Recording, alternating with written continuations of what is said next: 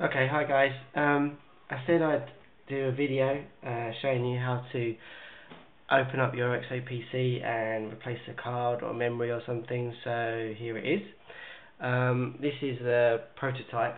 I'm not actually using the PVT because I don't want to blemish it. So here goes. Basically just turn it on its front. Make sure there's nothing underneath it, obviously you don't want to scratch the screen. You see this ridge here, just get your nails and kind of pull it off like that. See, it just pops off. Okay, and then you've got two screws, one here and one here. Just undo them.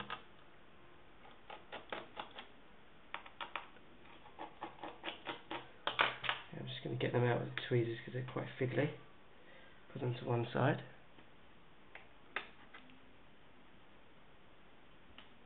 Okay, now this is actually the tricky part. Just going to get the right screwdriver. Okay, there's a couple of hooks. I don't know if you can see. Just here and here, which are the tricky clips. But basically what you do is take, in your left hand, take the front of the screen, and in your right hand you kind of want to, with your thumb, move it to the right. So push with the left and pull with the right. Whoops, that's alright, it's fine.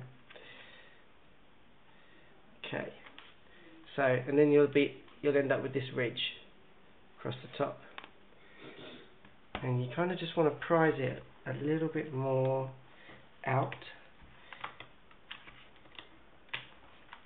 Okay, now you see that separated a little bit more. Just run your finger in. Okay, you see that? Right, now what you want to be careful of is this part here, because they are your ribbons for the screen and the digitizer.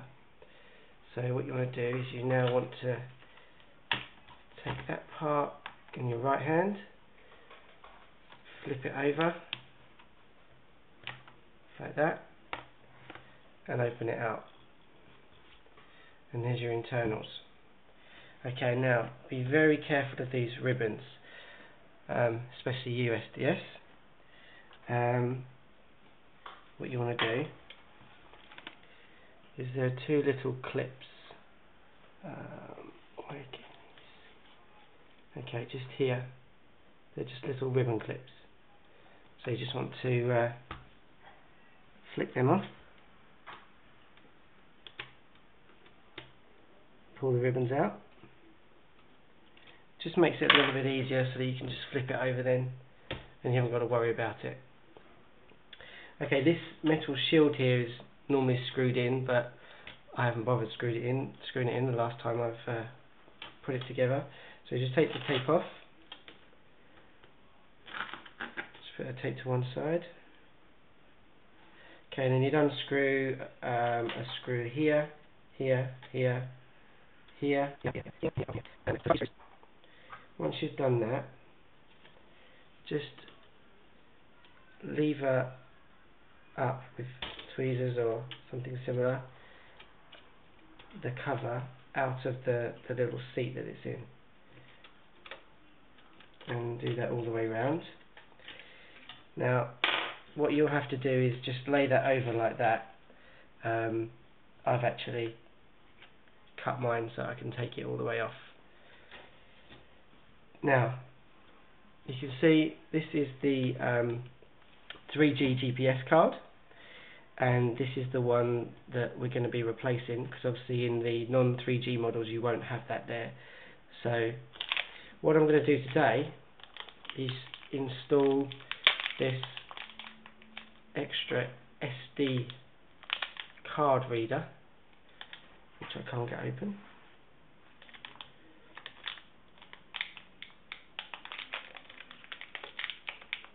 which I bought off eBay very, very, very cheaply. I think it was eBay.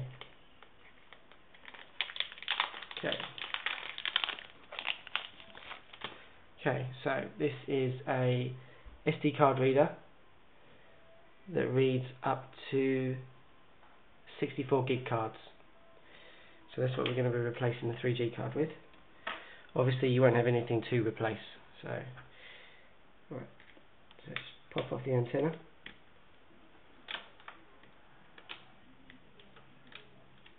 Get out. Pop off the secondary antenna. Get it out of the way. Okay, and unscrew the screw.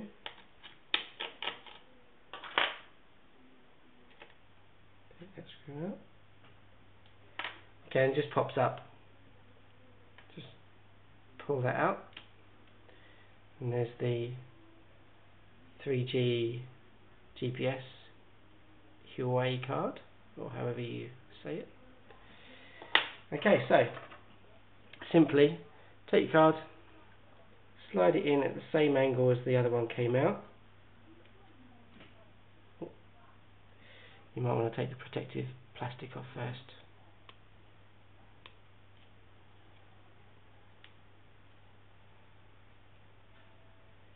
Very tricky if you haven't got nails. Okay, so take the card off,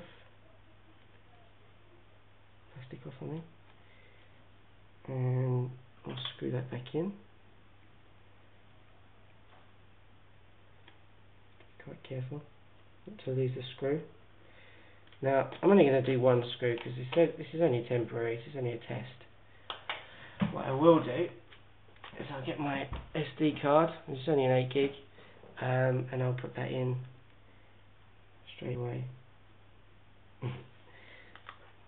Okay, don't do what I just did. Put your SD card in beforehand.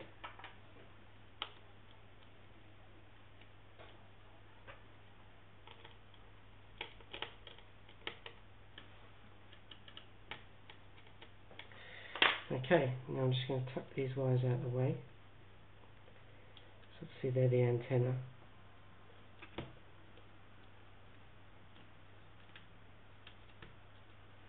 think I might use this tape. Being careful not to cover up the camera, of course. Right, for the purpose of this demonstration, I'm not going to put the protective shield back on. I'm just going to put that tape over there. Now, this is the tricky part.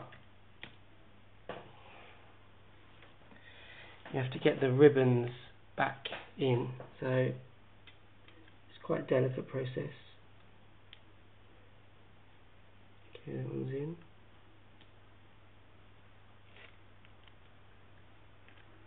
Nope. Okay, the second one's a little bit trickier. It's just a bit smaller. I would definitely recommend tweezers for this. It's really fiddly, as you can see.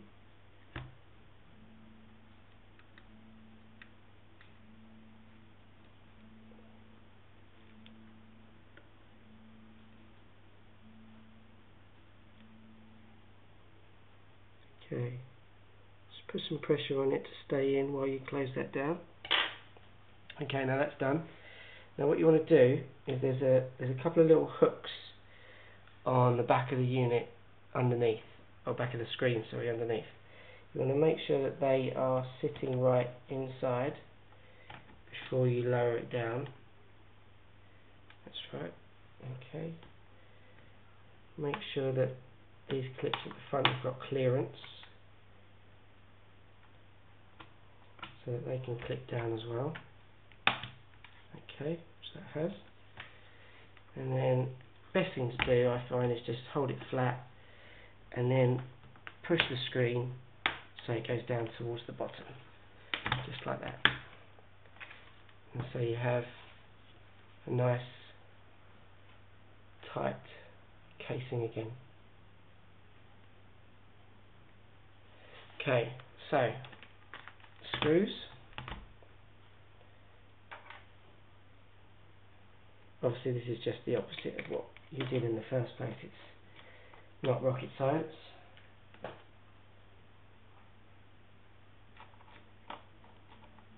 Okay, and then this cover should just literally clip back on.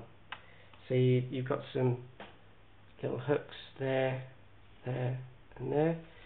Just make sure they line up with the holes on the unit here. So put them in and then push it so that it clips. And there you go. You've now taken your EXO apart safely, safely, and put it back together again.